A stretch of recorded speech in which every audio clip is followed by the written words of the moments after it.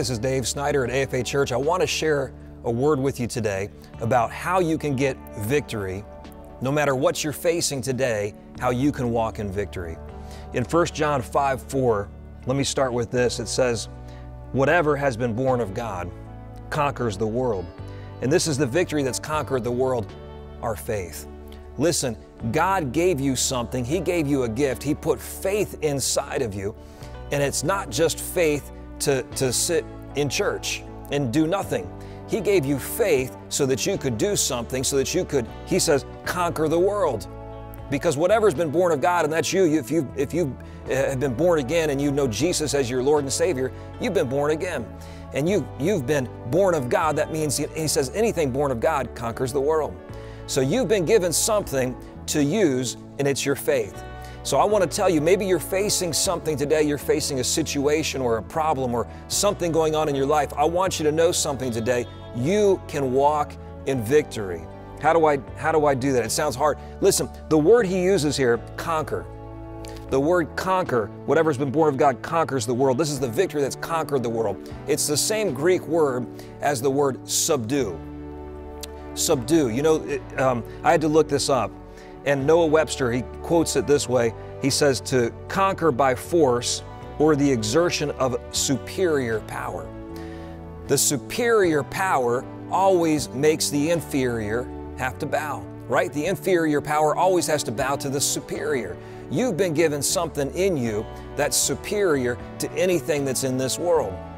You know, I one time stepped into a boxing ring to spar with someone. I was at a karate class, and I had taken my kids to this karate class, and I was watching for a while, and I thought, I'd like to do this too. And so I got in on it, and the instructor said, "Hey, come here, you're going to spar with me." I said, "I don't want to spar with you. I want to spar with one of the kids because I know I can beat them." He said, "No, you're going to spar with me." He was a black belt. He was tough. He didn't pull any punches with me. Maybe he did, but it didn't feel like he did. And I want you to know, I got beat up pretty bad. I drove home that night and my eye was swollen shut. I couldn't see anything. The guy was tough with me. But listen, there was no question when I stepped in the ring, he was superior. There was no question. I felt inferior. But listen, the inferior will always bow to the superior. You might feel inferior today. You might be going through something and you feel like me in that boxing ring with the black belt. Listen, you might feel inferior, but the Word of God says, greater is He that's in you than he that's in the world. Do you know what that means? That means you are not inferior, you are superior. You're the black belt, and the devil's the guy who's never been in a boxing ring. You're the one who has been given the power because Jesus gave you His Holy Spirit, and He gave it to you to dominate this world. Do you understand what this means? He says, whatever's been born of God conquers or subdues the world. Listen, you were put on this earth. Adam was put on this earth to rule it, right?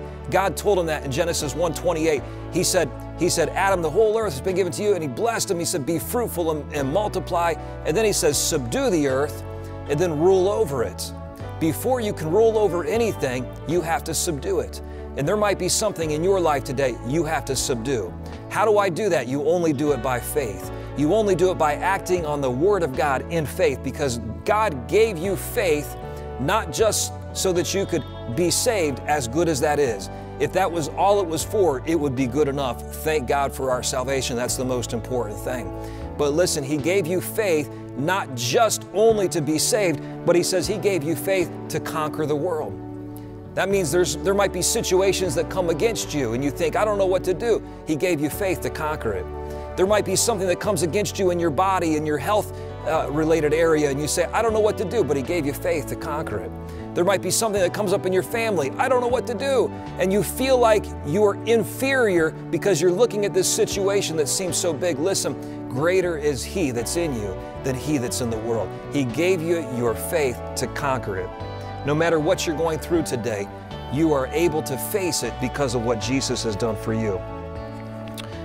In Romans chapter 5, verse 17 in the Amplified Bible, it says, for if by one man's trespass death reigned through that one, much more surely will those who receive God's overflowing grace, His unmerited favor, and His free gift of righteousness put them in right standing with Himself, reign as kings in life through the one man, Jesus Christ. Did you hear that?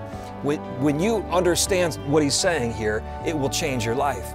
Because He said through one man's offense, that's Adam, one man sinned and lost everything. But Jesus came, and through His grace and through the righteousness that He's given to us, He made you right standing with God again, and He put you back in your rightful place to reign as a king. And it doesn't say one day in heaven, it says to reign as a king in this life. God put you on this earth with the intent for you to reign over your problems, for you to reign over your circumstances, for you to reign over the devil, for you to drive out demons and cast out demons and have authority. But listen, you only can live that way when you're walking by faith. Because so many times we look at our problems and our problems seem so big. But I want you to know something today. Greater is He that's in you than he that's in the world. See, maybe you say, I'm not reigning in life. I feel like I'm just scraping by. I feel like I'm under. I'm not over anything. I'm under. I've been put down. Listen, it's time for you to put some things in submission. Put some things in submission in your life. Maybe there's some things going on in your world. You need to take some authority over it because you've been given faith to conquer the world. This is the victory that's conquered the world, our faith. What are you facing today? Are you facing some problem? Are you facing a situation in your family, a situation in your body? Use your faith today and you say, Lord, I thank you for what you've done for me. And you've made me able to reign in this life. You've made me able to subdue my problems and tackle these things, not because I'm greater, but because you're greater. You're the greater. You're the superior, Lord, over all these things. Get your eyes off of your problems and get your eyes on Jesus. Let me pray for you. Lord, I thank you for each person today that's watching.